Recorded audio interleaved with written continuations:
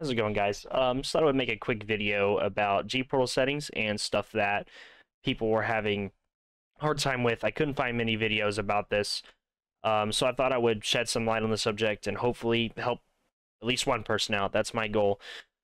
So, in Permissions tab, after you pay for your server, get it all set up, your slots and all that, Permissions tab, this is where you're going to set admins. So, people that's going to help you with the server that will have access on Gportal and help you with literally everything. So what you're going to do is you're going to create an account on Gportal.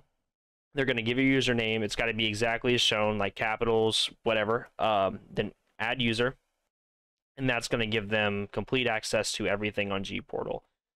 So let's go ahead and go up to backup. So backup, this is where we're going to restore backups. Pretty self-explanatory on this part. But to create a backup, you're just going to upload it. And then you can revert back to this point in time if you're about to make a big server change and you don't like it. You can revert this to save previous settings in case you mess something up. Restarts.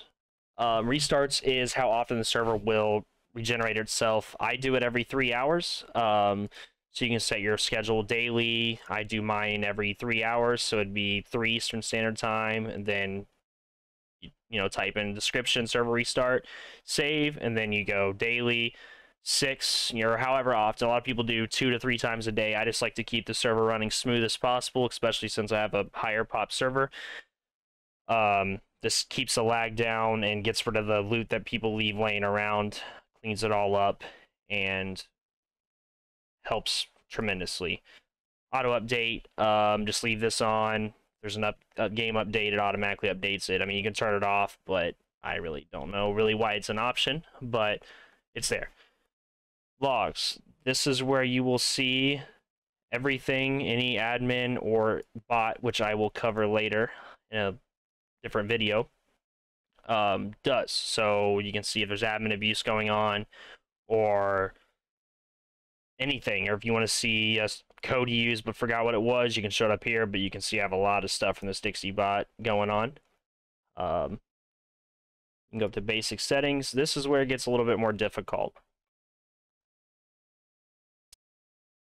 So now that we're in basic settings, your server name, this is going to be what everyone finds you as. Mine's Dixieland Delight. You can put whatever you want to put here besides the word official, because the Scum developers use word official and they don't like anyone copying it, which I guess makes complete sense.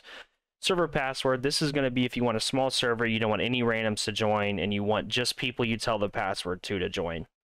Slots, in this part of it, this is where you can set how many people you want in here.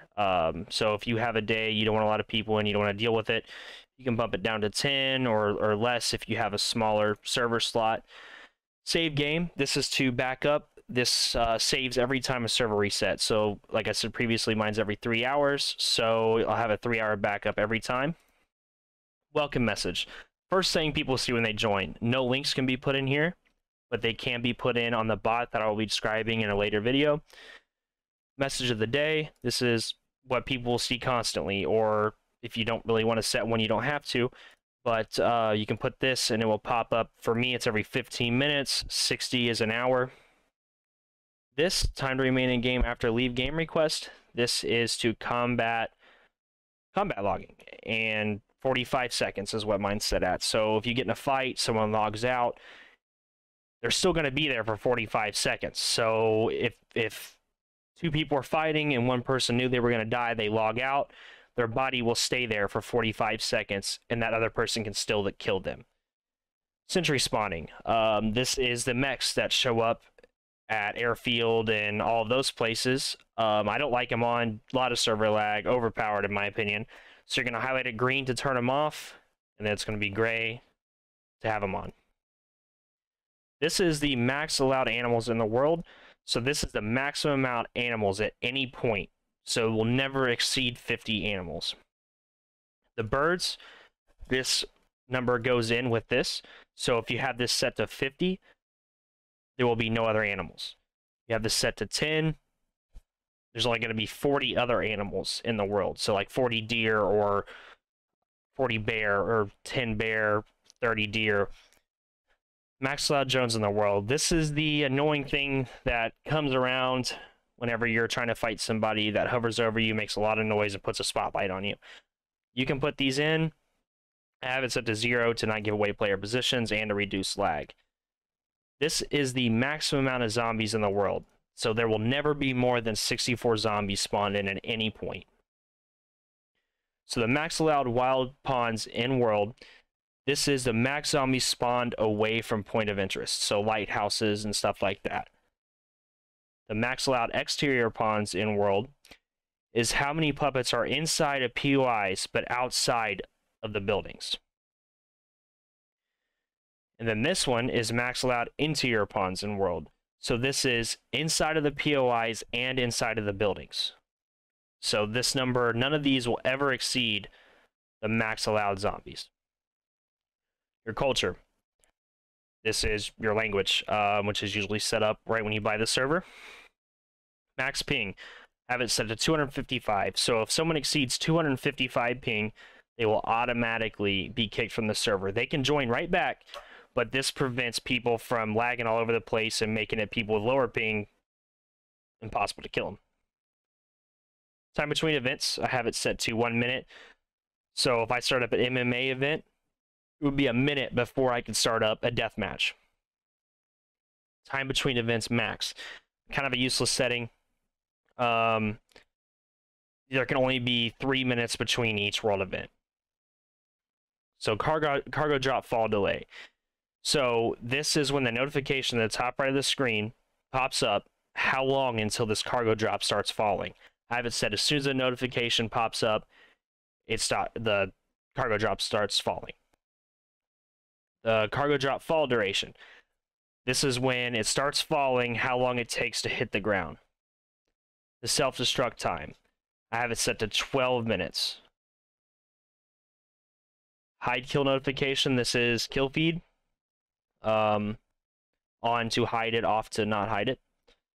Allow claim killing. This is when you kill someone, when you can go up to their body and claim their kill for extra coins if you have a bot set up, or fame points. This is mainly for fame points in a non-bot standpoint.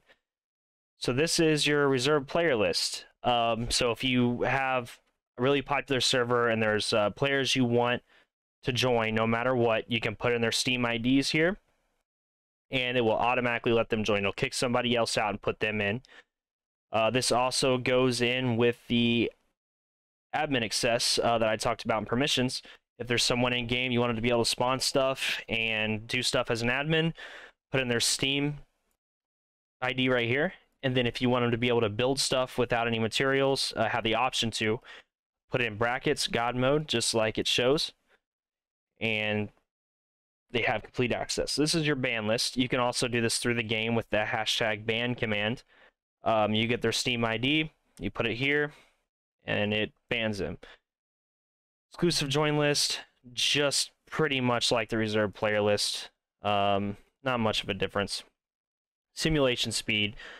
Most of this stuff here is pretty almost self-explanatory, but I'll go over it anyway.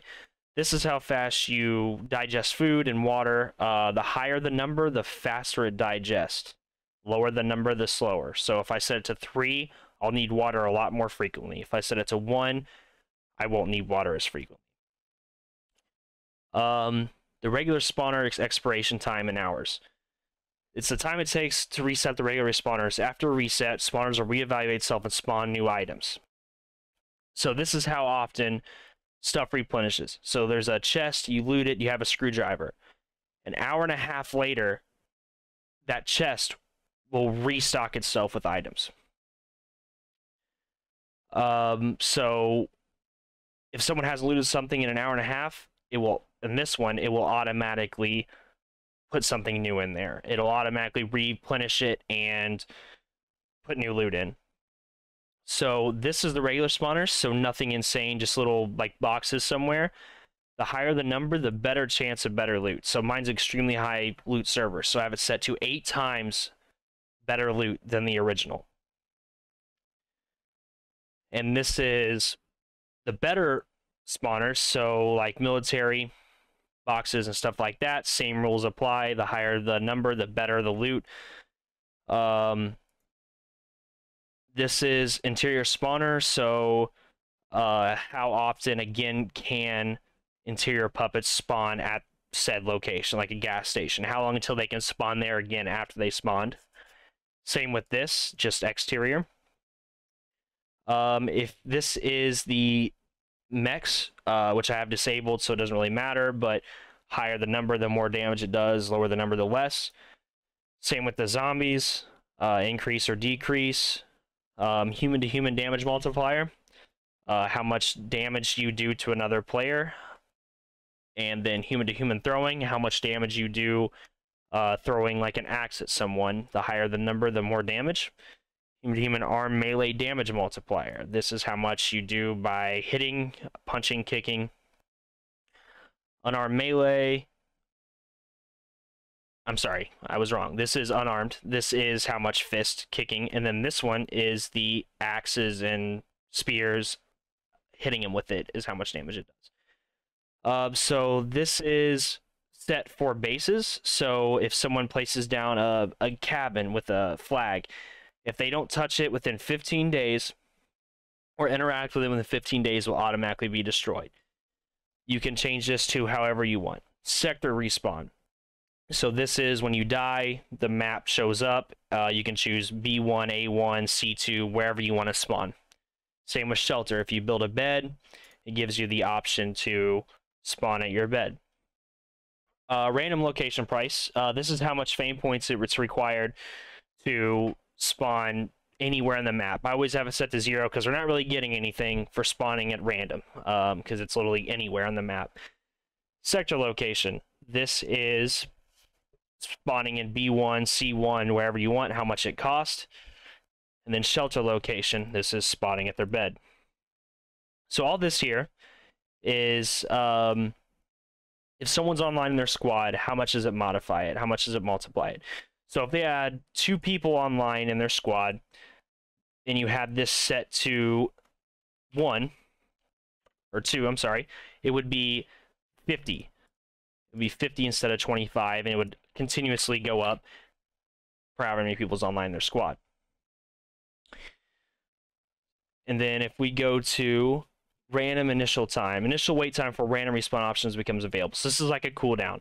So how long does it take for them to be able to use the random respawn time? I have it set to 0 again because there's no advantage to random respawning. Sector, this is 15 seconds before they can choose another sector to spawn to. Shelter initial time, 30 seconds. That's when they can respawn at their bed. They have to wait 30 seconds. And then this is how much longer they have to wait on top of this time each time they die. Let's see, random cooldown reset multiplier. I have it still set at 0. All this is pretty much the same thing. Commit suicide. This is how long they have to wait between each time they can commit suicide. So if you want to commit suicide 10 times in a row, set the thing up higher, and they have to wait longer to commit suicide. This is how long they have to wait after they do it. And then allow first person, you can allow third person. All this stuff here is pretty self-explanatory. You can limit squad members. If the higher intelligence they have, the more squad members they can have. I have it set all the same, but if you have level 5, you can have 20. You can set these however you want. All these I would just leave at basic settings. None of it really matters. This kind of all falls in with what's up above. Let's see, you can disable base building, map-based restrictions. So this is so they can't build in the city. They can't build against the big wall on the outside. This just helps keep the game fair where they actually have to use all their materials to build stuff. They can't get away with building 3 walls instead of 4. Fame game multiplier. This is how easy fame is to get. So how much they get for killing a player, how much they get for crafting. Higher the number, the more they get. Coma. This is if you get too hot, you pass out. This is voting period for admin commands. So you can do hashtag vote in game, and this will show like switch to day, and this will be 60 seconds until that voting duration is up. And this is how long it shows it. And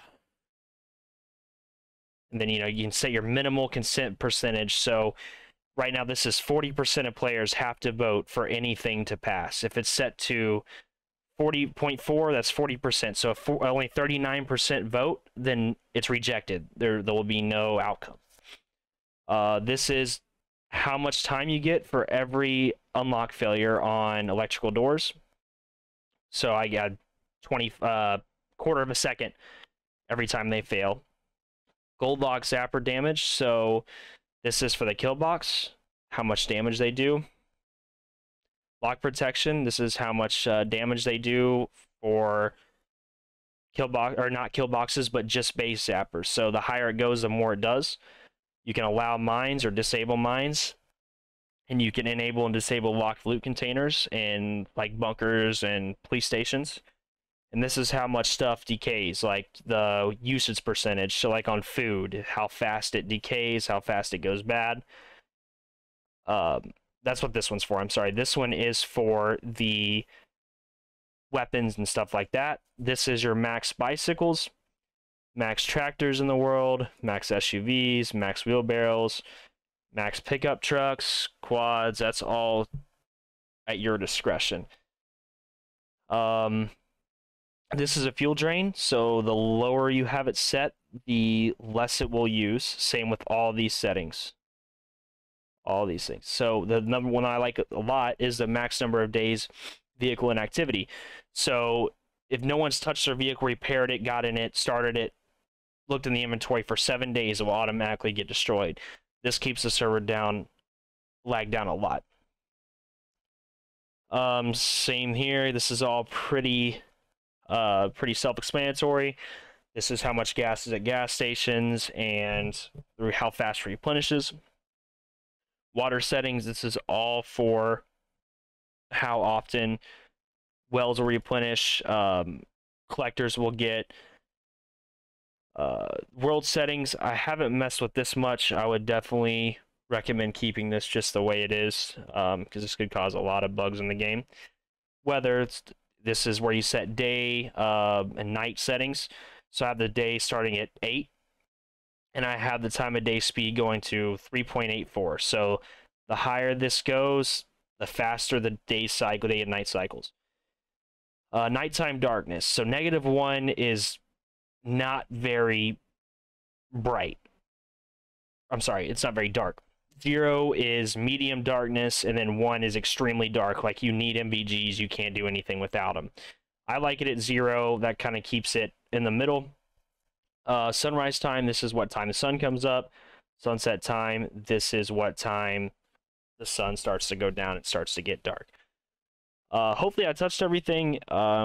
This is my first YouTube video in a long time. If you could leave suggestions down below, maybe like and subscribe, or if you have any questions, just let me know. Appreciate you guys for watching.